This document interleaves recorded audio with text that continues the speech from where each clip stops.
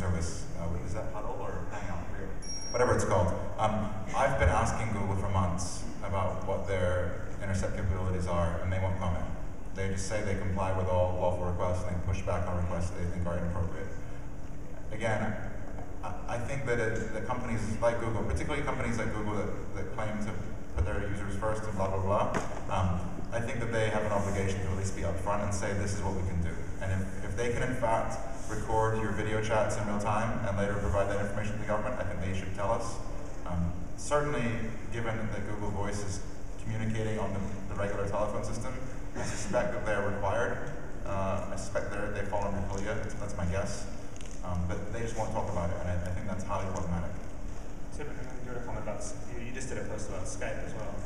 Yeah, I mean, there's been so much speculation over the past few months. It's been growing in the last couple of weeks about what Skype can and cannot do, and the company is very careful in its statements. They appear to be written by a combination, a hybrid team of lawyers and PR, which is the worst combination.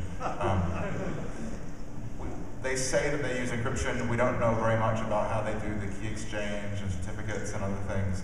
I mean, I personally wouldn't use Skype for anything that I didn't want the government to hear. So we have about 5 more minutes.